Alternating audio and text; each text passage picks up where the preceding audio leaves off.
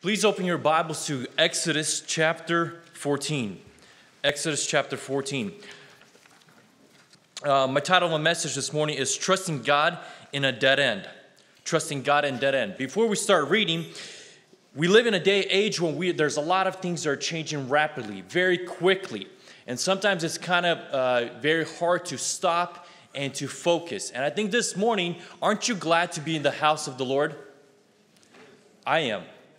I hope you have a desire to be in the house of the Lord. I don't think there's a better place to be on a Sunday morning to be in the Lord's house. And I think it's very important from all of the distractions we have and all our worries at home about our children and about school and all the situations that happen around the world. It's very important to come to the house of God to listen to what He has prepared for us. And even in church, Satan is not asleep. He's very actively working to distract us, to focus on our notes, to focus on our instruments, and to focus on our toddlers. If we have kids, and I have 3 of my own, and all my attention can be focused trying to keep them quiet, and we miss the most important is God's Word. So this morning, if we have our Bibles open to Exodus chapter 14, we're going to look at a passage, or several passages, of the story of Israelites. God wants you and I to trust in Him in a very difficult situation. And looking at the life of the Israelites, we see how God tested them. So our first passage is Exodus chapter 13. Previously, we see that God directs the Israelites to a certain place. Not only He gives them direction, after that, God is disappointed in Israelites, the choices they start making. And at the end results, we see God's deliverance for the Israelites. So in verses 17 and 18, we see in 13, Then it came to pass when Pharaoh had let the people go that God did not lead them by the way of the land of Philistines, although that was near. God said, Lest perhaps the people change their minds when they see war and return to Egypt. Verse 18, So God led the people around by the way of the wilderness of the Red Sea. And the children of Israel went up according to the ranks out of the land of Egypt. So we see that God takes Israelites. We know the story of all the 10 plagues and all the miracles and how God showed the power. And He brings them out. And He says, you're going to go this way. There's a shorter route. It's an easier route closer to the Mediterranean Sea. But I don't want you to go that way. And the reason why is because you're not ready.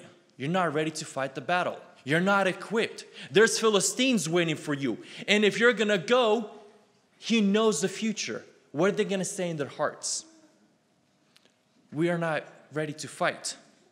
They're afraid, lest perhaps the people change their minds. And when they will see war, when they're going to see soldiers, when they're going to see an army, they're going to turn around and go back to where they came from. So God knows the hearts. He knows their future. And He says, I'm going to take you a different route. So He says, go to a different place. And not only we see that He tells them go to a different place, He guides them. In verses 20, we see that God gives them a direction and a specific guide. And you know what those are? 2 pillars. One in the day, and the second one is at night. The one in the day, it was a cloud, a pillar of cloud that would guide them. And the question we ask, well, why was it a cloud? Couldn't it be a bird or some animal or something that could have been easier to navigate? And we have to consider that God is so caring. He loves His people so much that He gives them a cloud because protection of the sun. If you guys ever went hiking or out in the desert for a long period of time under the sun, you get very hot and exhausted. And you start drinking a lot of water.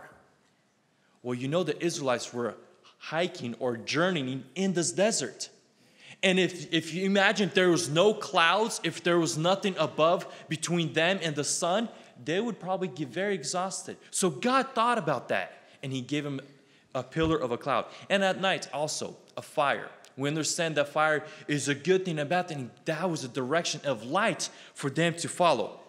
And then we also see not only God provide that, He says that once you get there, I want you to camp out. Settle in. Just camp out for a little bit. So we see God gives directions for the Israelites. And we come to chapter 14, verse 3. For Pharaoh will say, the children of Israel, they will be bewildered by the land. The wilderness has closed them in. Then Then I will harden Pharaoh's heart so that he will pursue them, and I will gain honor over Pharaoh and over all his army, that the Egyptians may know that I am the Lord." And they did so. So God sends them to this place by the Red Sea, and now Pharaoh, he probably had spies. He probably had people looking out for the nation of Israel. Where are they going?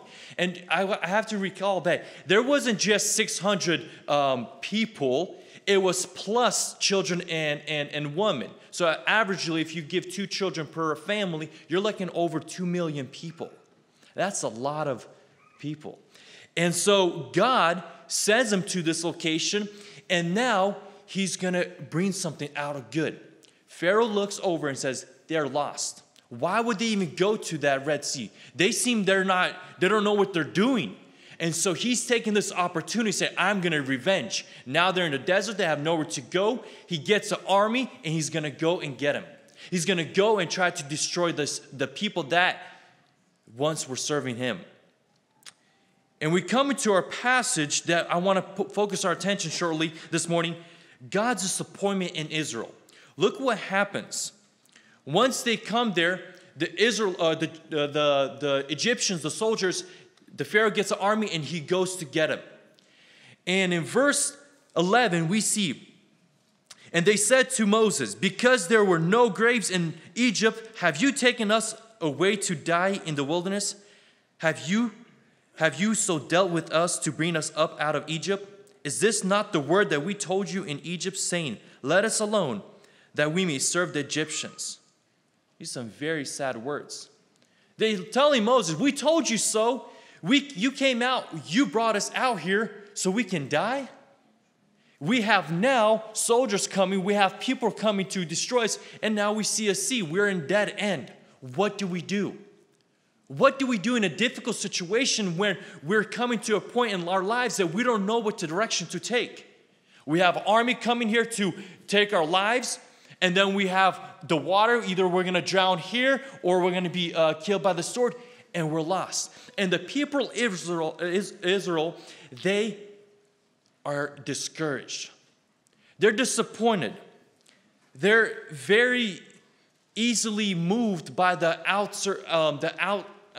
outcomes or the circumstances they're influenced or the decision. The Israelites lose their sight and they fail to trust in God. What do you do in this situation? Living in a time like these now, some of you might be facing in a dead end. Some of us might be in a very critical situation and we don't know what to do. When it comes to different choices of school, I want to use this opportunity. If this is not the situation that's happening right now, but this is the time like never before to pull your kids out of the public schools, the government schools. The indoctrinations that's happening in the schools there, and we're thinking that it's okay. When is enough is enough? One professor said this: if our schools were teaching you 2 + 2 = 7, then George Washington wasn't the president of the United States. He was the president of England. What if there was something else saying that turtles are faster than cheetahs? We as parents were like, of course, no, that's false. That's not true. But you know what they're teaching? God is irrelevant. God does not exist. Same-sex marriage is okay. You choose your identity. And there's, well, that's fine. When is going to be enough is enough? God has instructed us as parents and the church to guide and to teach our children in the next generation. The Israelites are in despair. They don't know what to do. They're lost, and they're calling out Moses. You brought us, and they're blaming him for the choice that he made or God made. That was their mistake. And what Moses does he starts rebuking them, starts arguing with them, starts trying to change their character.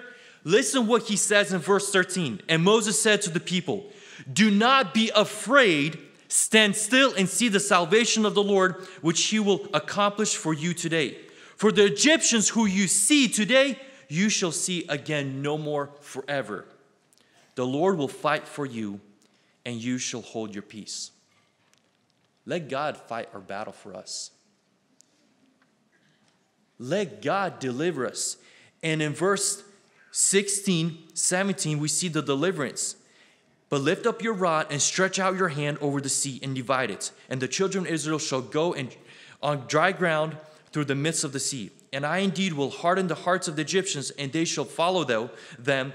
So I will gain honor over Pharaoh and over all his army.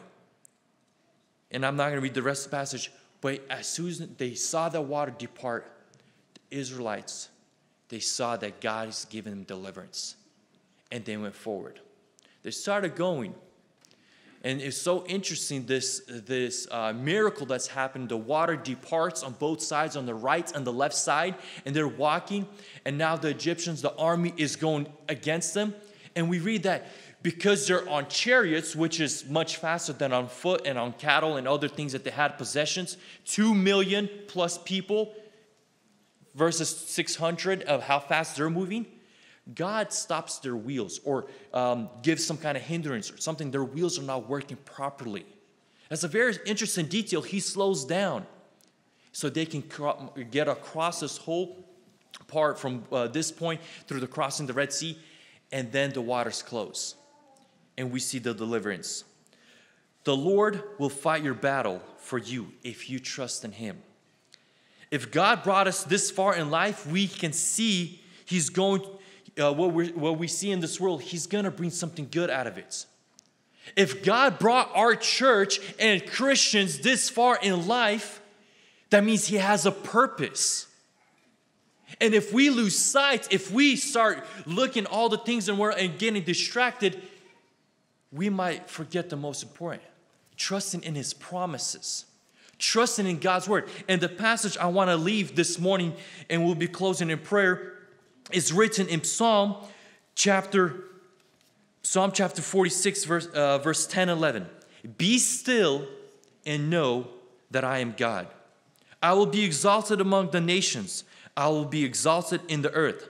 The Lord of hosts is with you. The God of Jacob is our refuge. Be still and know that I am God.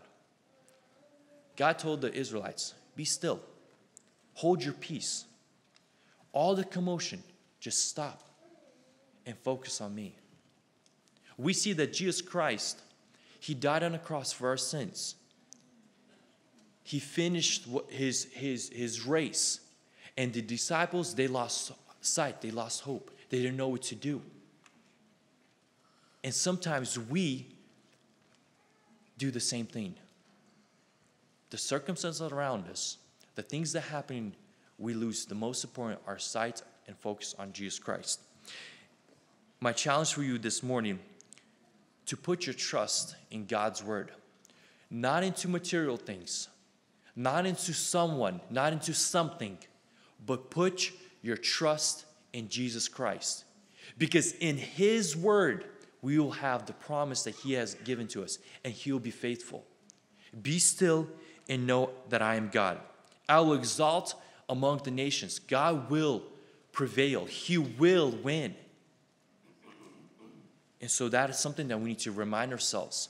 Let us come to the Lord in prayer. Let's thank God for this opportunity. And if you're struggling with trusting God, fall on your knees, cry out to Him, Lord, help me to trust you. I'm speaking this to myself. There's times that I'm lacking trust. But that is something very critical for every Christian, is to come to Him and to call out to the name of the Lord and say, Lord, help me to have faith in you in this time of age we live. Let us pray. Amen.